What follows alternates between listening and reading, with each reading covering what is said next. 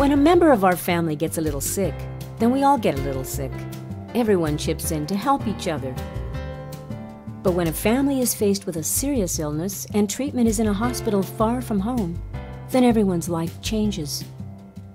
Cyril and Claudia Garvey faced this life change when their son Kevin, at 11 years old, was diagnosed with leukemia. From Pennsylvania, the Garveys found their way to Rosewell Park Cancer Institute in Buffalo, New York.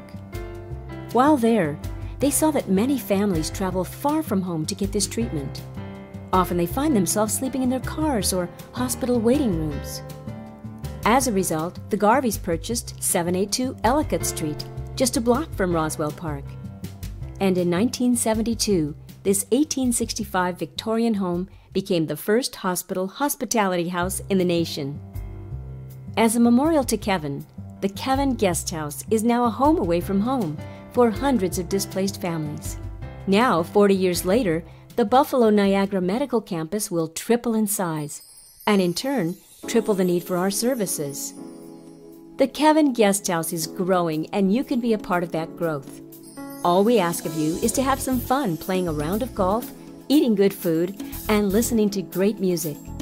Reserve your place at our special events and find out how good it feels to help family, friends, and neighbors.